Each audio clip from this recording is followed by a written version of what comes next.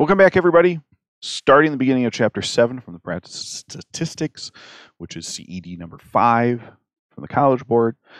I'm Mr. Hayes. I teach statistics, and I'm going through the StatsMedic curriculum that you can find at statsmedics.com. I've got a copy of my notes down below. There's a link, and I hope you find something helpful. Obviously, comment, like, subscribe as we go.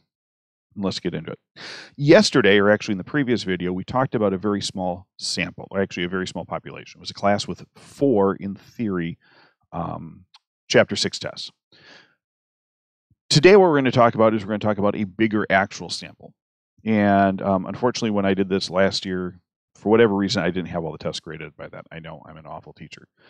So I had, and I also made sure that we had enough for like 2 class worths of data. So with that said, what we're going to do is I'm going to show you what we did last year in terms of the data, and we're going to get a little bit more specific with what's going. So what we ended up doing is we took a very small class of students population. In reality, there were many students who took the test. And so what I ended up doing is I put on my board this. And I said, okay, here are 70 scores. And I did 70 because it was going to be easy to count. I've got 7 rows of 10.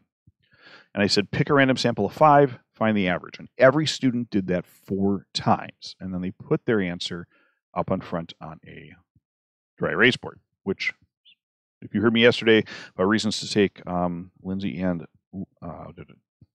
Luke's pop-up class, if you are a stats teacher, you know, I thought, hey, I could just save it here electronically. It actually does work that those little stickers work a lot better, but that's a side note.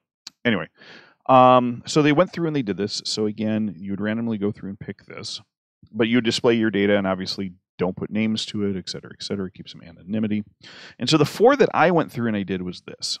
So my first 5 pieces of data gave me this. I got 80.6 as an average. I got 83 as an average, 79.8 and 78.2. Now, when you plot these, plot it to the nearest number. So I'm going to plot this at 81. I'm going to plot this at 83, 80, 78. Okay.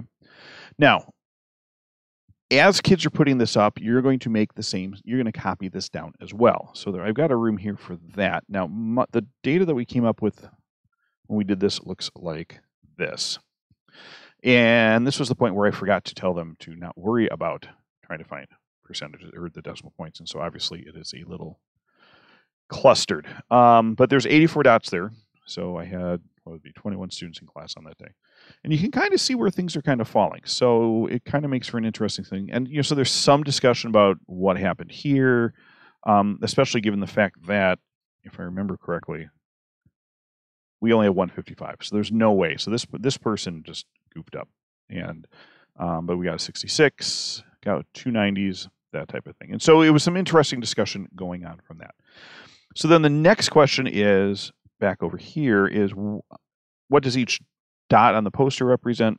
It's going to be a random sample of 5 students and the mean test score of that sample.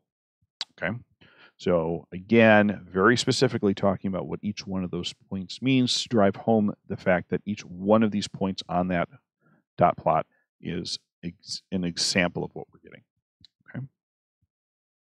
So what do you think the true mean is? Now, interestingly enough, if you go back here, so I usually come back here and, you know, have kids kind of say it, and they will usually kind of say somewhere in here.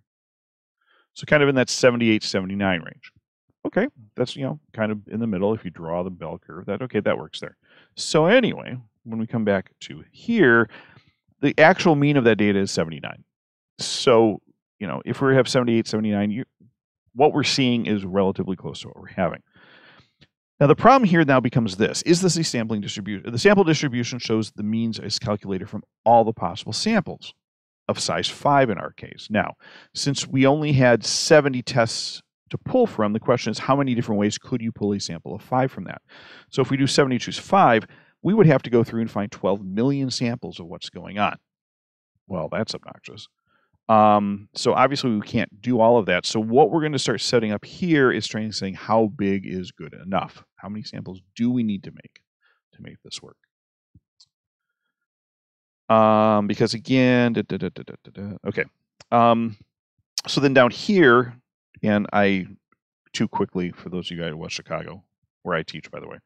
I went too fast on this. But for those of you guys who aren't in West Chicago, this will work out perfectly. We took a random sample of 5 Chapter 6 test scores at West Chicago Community High School and calculated a mean of 68. Is this convincing evidence that the West Chicago students did worse than our school? I know, that is our school for some of us. My deepest apologies. But 68%, now check out what's going on here. If we go back to, okay, so what we're going to end up doing here is we're going to mark 68% out on, actually, let me do it in a different color. Not something so huge. Come on, there we go. So we got 68%. We want numbers that, so is it typical that we'd be scoring less than that? Well, okay, how many people would score less than that? Well, we had 2. We had 2 out of, I think I said 84, right? And so the question is that convincing evidence that this sample did worse than the sample that we had above? And so if you come back here, the answer is yes, because 2 out of 84 is a sample of 2.4%. And that's less than our 5% kind of benchmark that we've talked about.